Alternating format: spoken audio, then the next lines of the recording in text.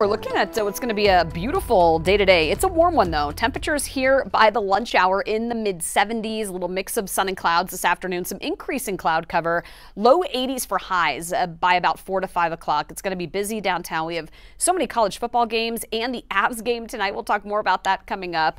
Today is the warmest day though on the 7-day. Things are going to cool off from here. Nice for the Broncos game tomorrow. We're in for some really pretty weather tomorrow afternoon, and that will start what's going to be a nice long stretch of some 70s that'll continue into next week. Pretty shot from Long's Peak, where there's still a little snow lingering from weeks ago in some of those shady spots. We might get a little light rain and snow popping up in the mountains Sunday night into early Monday. You'll see that here on Futurecast in just a minute.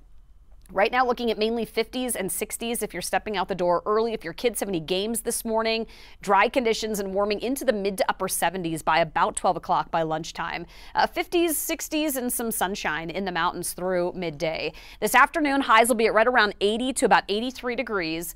We'll see a little increase in cloud cover, although again, dry conditions. And then we're tracking another weak dry cold front that'll bring our temperatures down tomorrow. Kicking off early Sunday morning with 40s, 50s, some sunshine, and then by tomorrow afternoon, highs will be at right around 70 to about 75 degrees.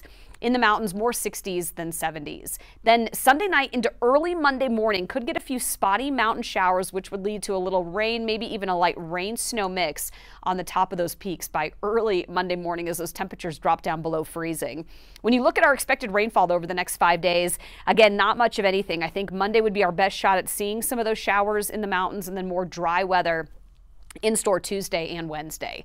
As far as temperatures go, 80s today. That means tonight as you're heading downtown, maybe out to dinner or to Ball Arena for the Avs game, first home game of the season, right around 80 degrees by 5 o'clock there downtown. Low to mid 60s as we get closer to the end of the game. It's going to be a nice night. Tomorrow for the Broncos game, 75 for a high. We're going to hit that 75 likely during the fourth quarter. So for those that are tailgating in the morning, mostly sunny with some low to mid 60s by about 11 o'clock.